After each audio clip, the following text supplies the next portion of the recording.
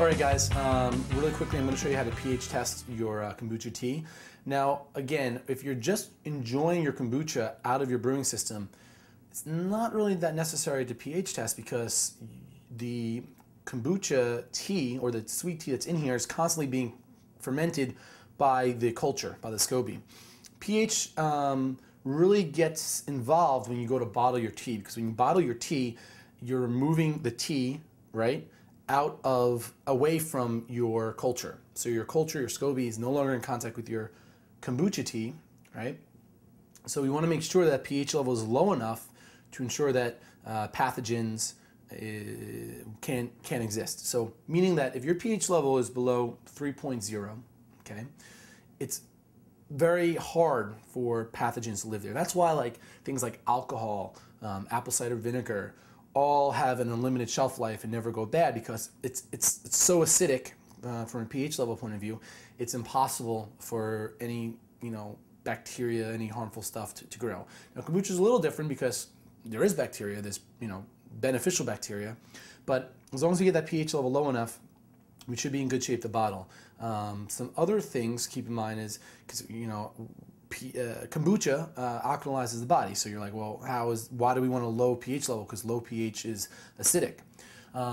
Well, pH levels when you're testing and when ingested are two different things. So kombucha is a weak acid, and real quickly, without getting too scientific, basically, much like lemons, right? Lemons are acidic as well, but when you drink it, when it's ingested, it actually clings to alkalized minerals and becomes alkalizing. Okay, hopefully that makes sense. We could do a whole advanced video more on the chemistry of kombucha and the chemistry of pH levels, but just keep in mind that even though kombucha is acidic in terms of testing the pH, when it's ingested, it becomes alkalizing to the body. All right, so we're going to test the pH very simply by filling up your glass. Okay, and I'm a lefty, but my dodgeball injury is preventing me from using my go-to hand. Okay, and then taking your pH strip.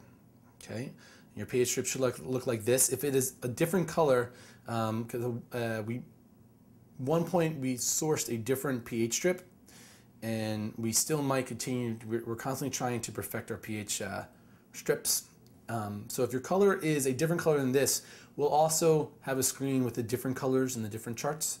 But for now, if you do have an orange pH strip, we're going to dip it in, and notice that it is somewhere in the middle, right? So we're not doing it on top like this, and we're not doing all the way in the bottom, somewhere in the middle. So it's kind of like just floating, okay?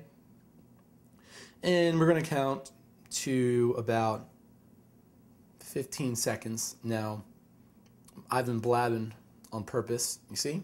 I'm that professional, guys. I even count my blabbing time, which has been about 15 seconds, okay? You can give it a little shake. And we're gonna wait again about 5 seconds. And we're gonna show that color. Okay? And with the magic of technology, we're also gonna post an entire color spectrum of the pH chart, so you could even compare and contrast.